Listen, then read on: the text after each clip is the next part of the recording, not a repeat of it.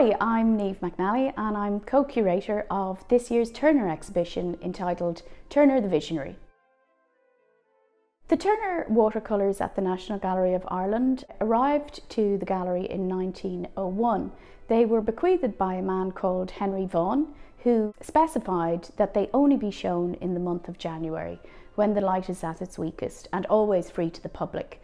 So the National Gallery of Ireland, 119 years later, upholds the conditions of this bequest, and that's why our watercolours are still exquisite in colour and have maintained their really beautiful condition.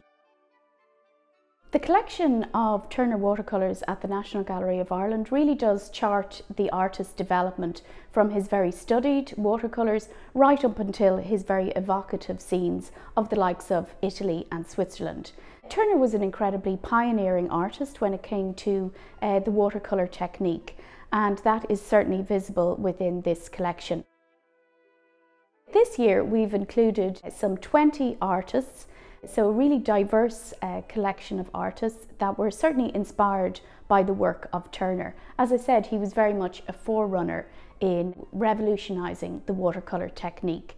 And so a lot of these innovations are seen throughout this exhibition. We have works by the likes of Cézanne, John Singer Sargent and his sister Emily Sargent, as well as works by the likes of Irish artists Evie Hone, William Leach and Basil Blackshaw.